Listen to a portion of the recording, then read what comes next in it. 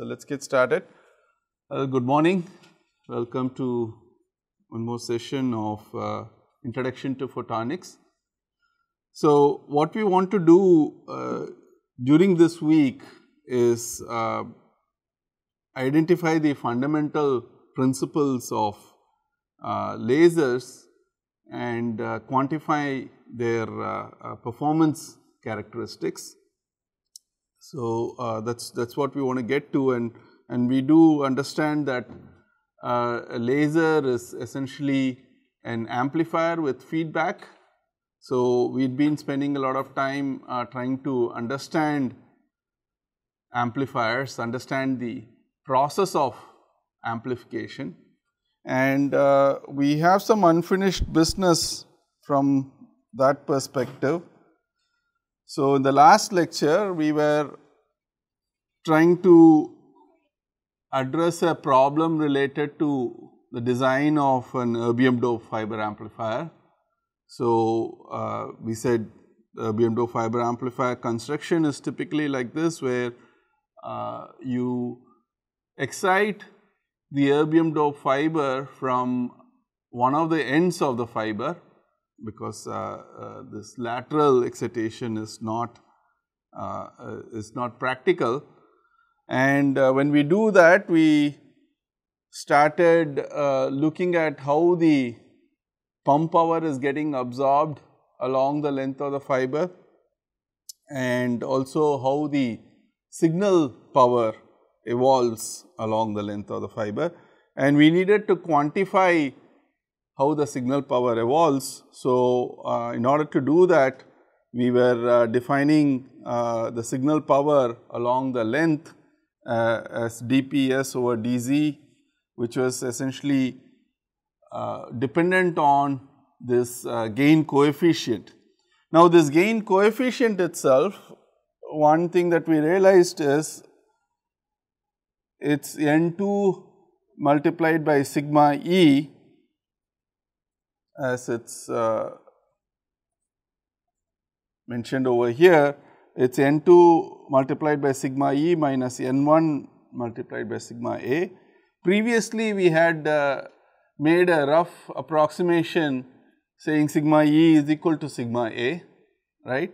But if you actually write it out, the gain coefficient would depend on this factor in the square brackets, and what that tells us is that it is not necessary that N2 is greater than N1. So we looked at specific conditions where if sigma E is greater than sigma A, okay, then N2 need not be greater than N1, and conversely we said if sigma E is less than sigma A, if you have sufficiently high N2 over N1, you can achieve gain, right?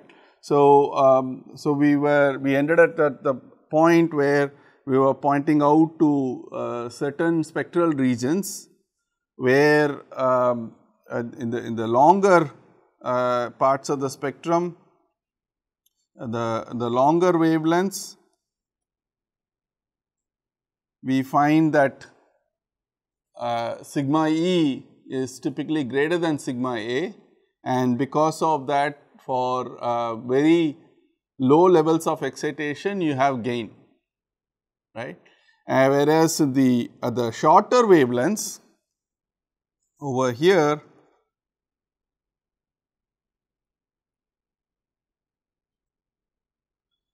we have the case where sigma A is greater than sigma E, and it takes a high level of excitation. So we were plotting this as for different levels of excitation, and we said it requires a fairly high level of excitation to get gain. Gain is defined by this line. So above that you have positive gain, which means amplification, and below that we have negative gain, which essentially means loss. right. So it just tells you that you have to look at the relative levels of sigma E and sigma A to, and as well as the relative levels of N2 and N1 to determine what N2 versus N1 you need to achieve gain. The question is about the absorption coefficient, which is essentially the number density multiplied by the transition cross section, right. So, N1 sigma can be looked upon as the absorption coefficient, yes. So this is you can just say it is basically the emission coefficient versus the absorption coefficient, right. But just to visualize all of this or help the visualization, I have actually drawn all the energy levels. So it is such that the ground state is to the right side of this graph, and as we go towards the left side you are increasing in energy, right. So if you are going from if you are pumping with 980 nanometer photons, you are going to that higher energy level which corresponds to the leftmost features, right. And then from there you are non-radiatively relaxing to this other energy level which we call as energy level 2, which is not just a single energy level. I wanted to emphasize that it is actually a bunch of energy levels there. So you could have transitions over a wide range of wavelengths, okay. So essentially you can get gain over a wide range of wavelengths, okay. So and one important thing is what is happening at this point, right. So it says that irrespective of your pumping level or irrespective of the fraction of ions at the excited state, you cannot achieve gain at 980 nanometers. Why is that? Well, there are two aspects to it. One is that we have a very strong non-radiative relaxation component, right. So you are not actually achieving emission at 980 nanometers, right. And but even if you end up getting emission, it is essentially corresponding to a 2-level system. So there is equal probability of having the erbium ions at the excited state and as well as the ground state. So unless you have a significant emission cross section, right, you cannot achieve gain. And in this case the emission cross section, that is the first statement we made, is very low because of the fact that the non-radiative process is actually a much more likely process than emission back to the ground level. You understand this? Okay. So let us actually go back and see if, based on all this discussion, whether we are able to solve this problem. This is where we started in the last lecture. So we are asked to consider the amplification of light at signal wavelength of 1550 nanometers. You are given the total doping concentration Na. You are asked to assume uniform excitation, okay. So that is actually a key point over here. So if you have uniform excitation, what can you say? That the inversion is actually uniform across this entire length of the fiber, or you can make an assumption like that. And because of that, if we go back and look at this, we can say that with under uniform excitation, you can say that N1 of Z is just constant, N2 of Z is a constant. So there is no length dependence on the inversion, and because of that, that integral will just yield a value of L, right. So, that is what is uniform excitation would correspond to. And you are also told that you can assume a pump signal overlap factor of 0.9 for the erbium silica fiber. So, what does that correspond to? So, I have drawn the cross section of the erbium silica fiber. Okay. So, we are looking from the side of the fiber, and so we know that you have a core and a cladding, and the core essentially consists of all these erbium ions, which is actually, like I said in the last lecture, is triply ionized, so erbium 3 plus ions.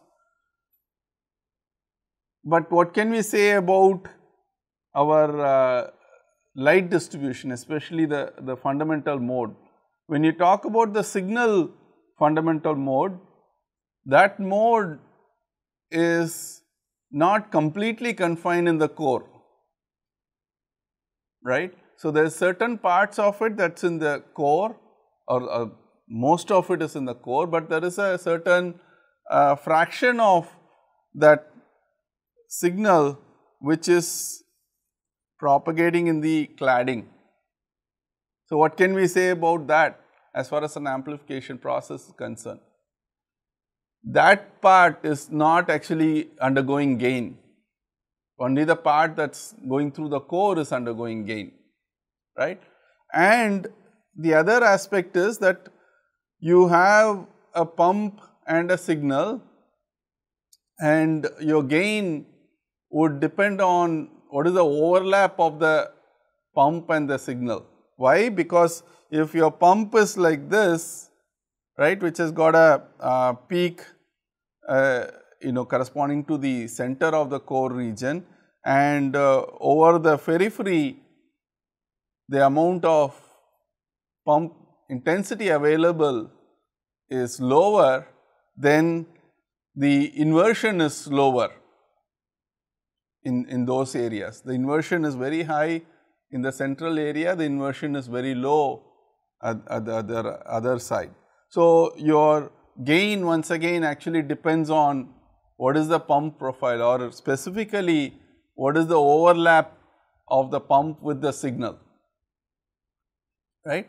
So, we are taking care of all of this through this pump signal overlap factor, which we will denote as capital gamma, and this overlap factor is such that when we are defining gain, if we go back and look at this, when we are defining gain over here, or when we are defining the power itself, you have to multiply that gain coefficient by that pump signal overlap factor, right. That overlap factor is a number between 0 and 1, typically on the higher side, because your signal, if you have designed your fiber correct, your signal will have a fairly good overlap with your fiber, and the pump will also you design the fiber such that the pump has a significant overlap with the signal as well. Okay. So, you have to multiply that gain coefficient by that factor. So, if you go back and look at all of these things should have that factor capital gamma in that, which corresponds to the pump signal overlap.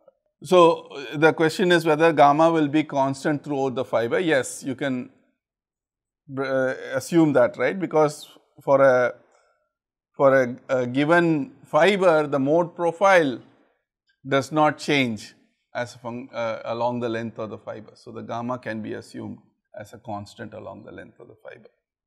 So, the question is, the fiber is designed to be single mode for a particular wavelength, and in some ways does that hold good for the pump also, right. So, that is certainly a good question, because we do know that the mode profile depends on the mode field diameter depends on the wavelength, right. So, you have for longer wavelengths you have larger mode field diameter. Okay. So, typically you do design such that it's single moded for both the pump as well as the signal, right. And if you are single moded for the pump, that means the signal at the signal wavelength, you are still single moded, because anything longer than that you are still single moded, but more energy will be in the cladding region, will be propagating in the cladding region. But at the end of the day, you do have to, when you are designing an amplifier like this, you are making these splices at the ends of the fiber, and the splices are with regular telecommunication grade single mode fiber, right, and that fiber has a certain mode field diameter. So, you need to maintain that mode field diameter in this fiber itself also, right. This erbium silica fiber also has to be mode matched with that telecom fiber, and that is a challenge, because if you are mode matched, then essentially either your pump, because your regular telecommunication grade fiber has a cutoff wavelength around 1200 nanometers. Okay. Now, if you use the same or a similar type of fiber, you will end up having slightly multimode for the 980 nanometers. You have one higher order mode also possible, and that might affect the pump signal overlap factor. Okay. So, those are all certain design considerations that you have when you make this erbium silica fibers. But yeah, that I just wanted to make you aware of this. We are not designing the fiber itself at this point. Does that answer your question? So, how do we include this pump signal overlap factor? We said, okay, we are actually multiplying this by gamma, and so that is what is given as 0.9 in our question. But the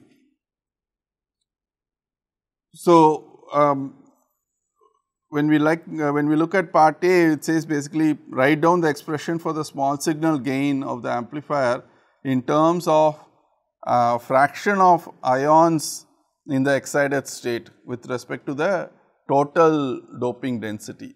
So, what we are asked to do is to write this expression in terms of the fraction of ions. So, the fraction of ions in excited state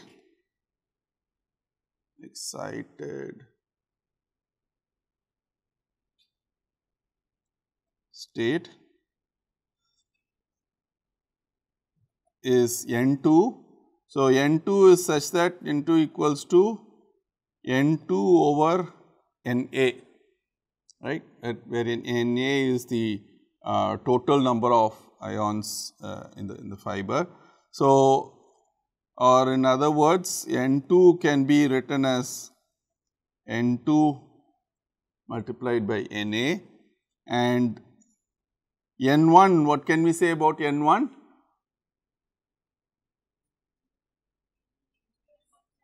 So, that is going to be 1 minus N2, right. Whatever is not in the excited state has to be in the ground state, right. So, 1 minus N2 multiplied by Na.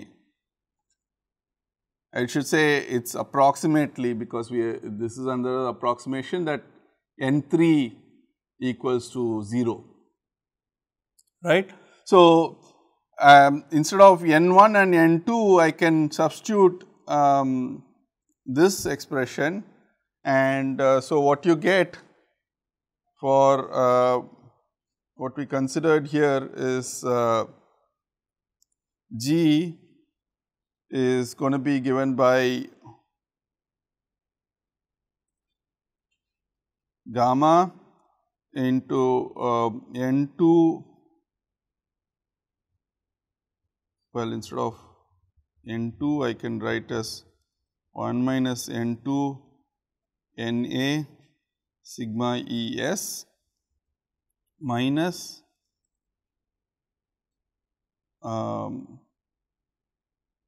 no, this is, sorry,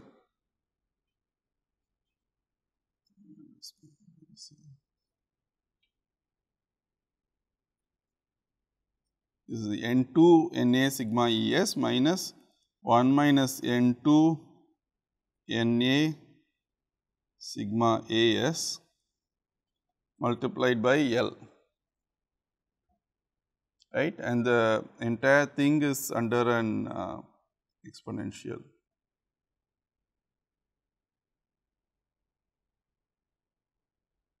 Okay.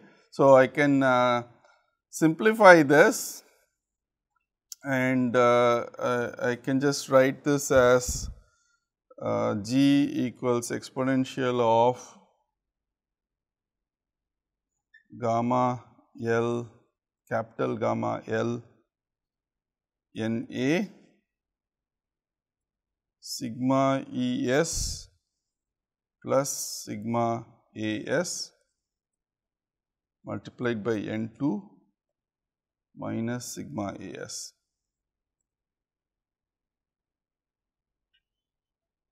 Right? I just rearrange terms. So that is a little more convenient to use, right? Basically the gain, it just now, you know, you have a certain gamma for a given fiber, the gamma is given, you know what is the length of your fiber, you know what is your Na, the total number density of ions in the fiber, erbium ions in the fiber, and then you have your cross sections. So, in this one the only variable is N2, right. So, you can now calculate G for different values of N2, and especially if you want to do this in dB scale, the gain in dB scale, it has got to be, so it is basically 10 log 10 of exponential of all of this. So, what is that going to give you? Is basically it is going to give you 10 log 10 E, right, multiplied by this factor that is in the flowery parenthesis. So, 10 log base 10 E is what? What is the value of that? Huh? It's a tabulated value, right? 4.343, right. So, multiplied by this entire factor over here. So, this is going to be given by multiplied by gamma L NA sigma ES plus sigma AS N2 minus sigma AS.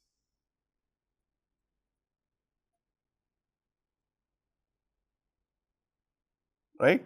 So, and if you of course want to take out the length dependence, you can express this gain per meter, right, and then the rest of that stuff will remain as it is, right. And this is what we have represented over here.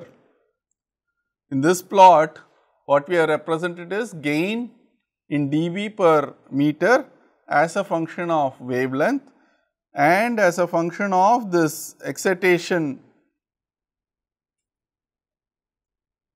level, which is N2.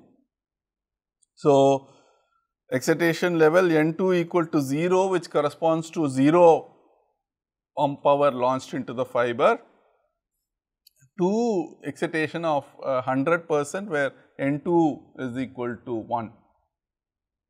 Right. So, those are the different cases that are being represented over here. You understand this? So, for the given problem, we can actually use this graph to find out certain values. Okay. So, what are the values that are being asked? First of all, we are asked to come up with this expression. So, that is we have done that, we have looked at the gain expression as a function of N2, okay. And then when we go back, the second part is the plot below, actually the plot that I showed just now shows the gain spectrum for different values of fraction of ions in the excited state, right. Lowest curve corresponding to 0% and topmost corresponding to 100%. Determine the absorption cross section and emission cross section at the signal wavelength. So, emission and absorption cross section are not given, you are just given this graph by the manufacturer, okay. Now, can you estimate the emission and absorption cross section at a particular wavelength? We have been asked to consider 1550 nanometer as the signal wavelength, okay. Can we get that? How do we get that? You need to essentially estimate these values given a graph of G versus or G over L because gain in dB per meter that is given as a function of N2. Yeah, any ideas? So, first of all, let us substitute N2 equal to 0, okay. If N2 equal to 0, then whatever the gain value, it represents only this factor,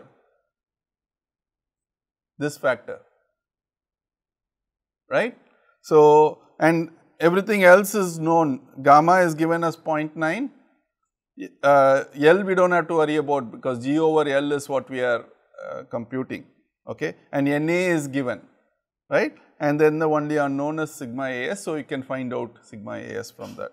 So, that just corresponds to at 1550 this point. So, at that point the gain is minus 3 dB per meter, okay.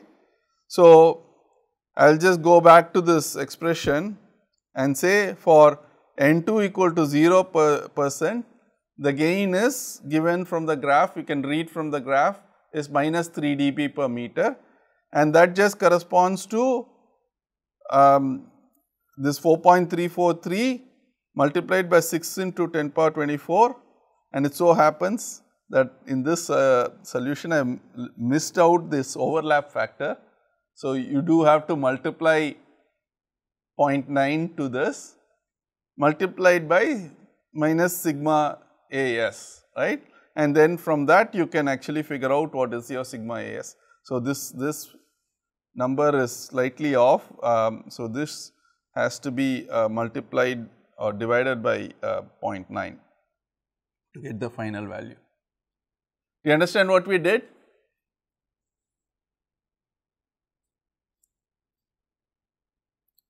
Right.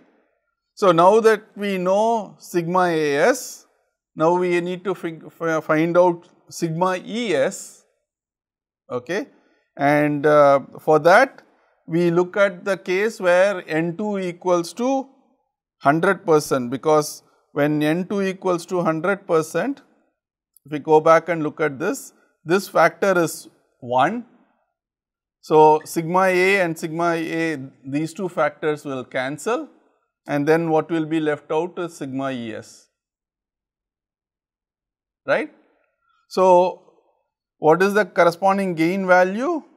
I just go up in this and say the corresponding gain value is about here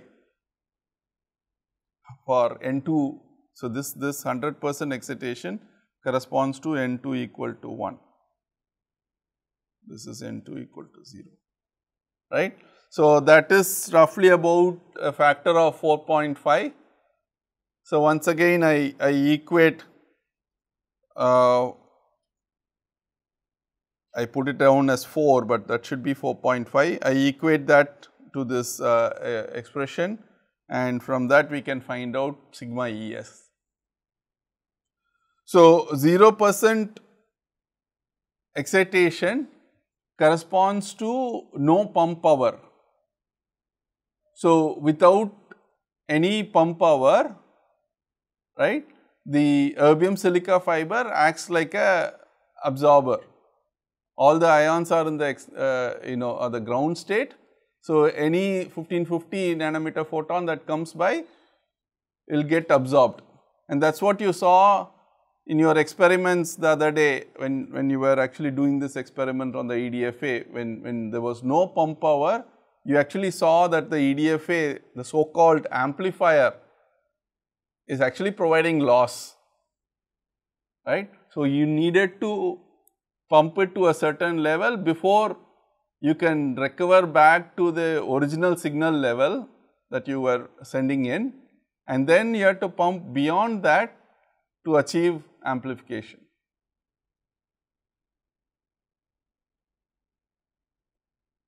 Okay. So, the other part is about assuming an average excitation along the length of the fiber as 60%, right. What is the length of erbium doped fiber required for achieving a gain of 30 dB? Okay. So, for that you go back and look at this graph.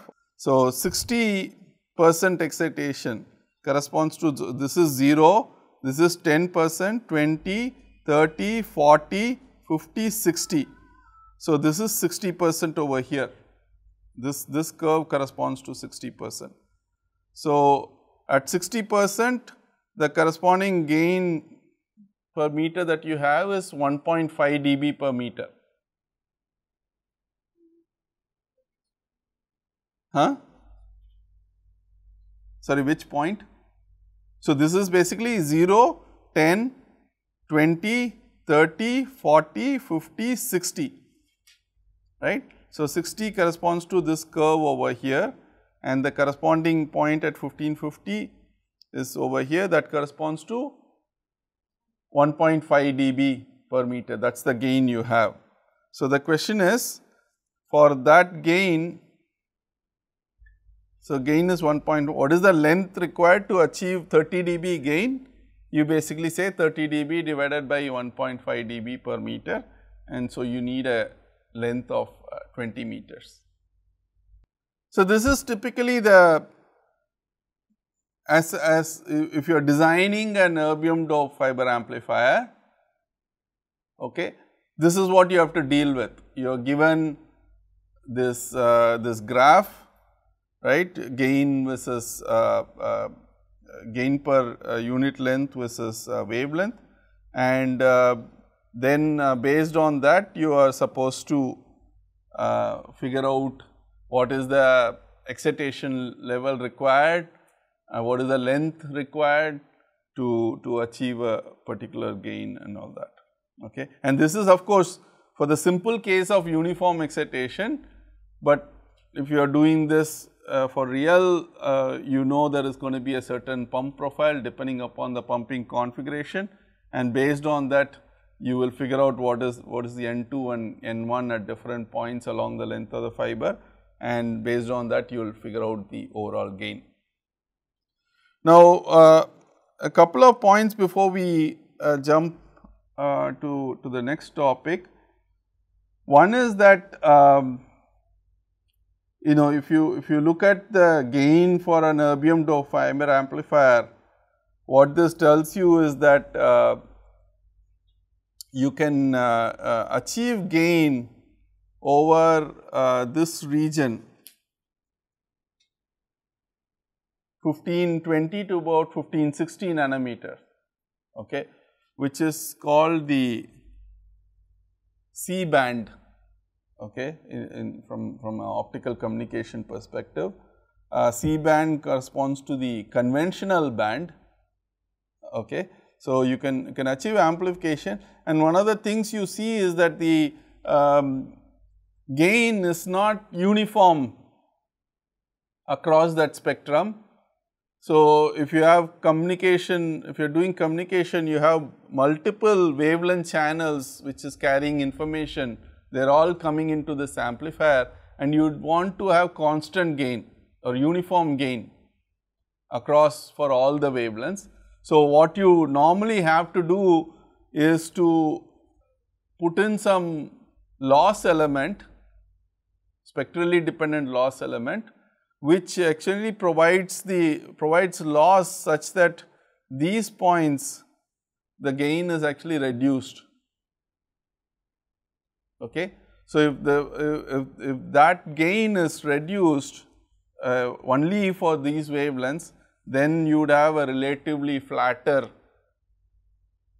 gain for all the wavelengths. So, that is a process called gain equalization, okay, that is typically carried out in this in this amplifier.